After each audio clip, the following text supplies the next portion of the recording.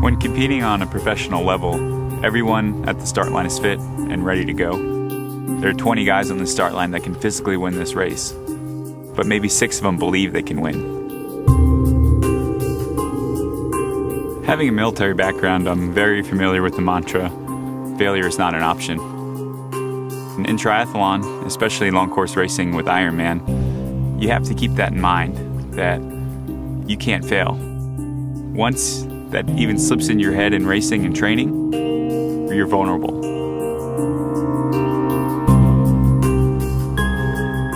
It's a long day out there and it's tough and you really push yourself.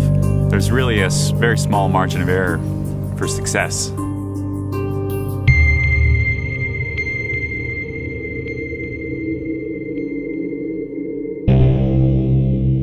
Failure is not an option.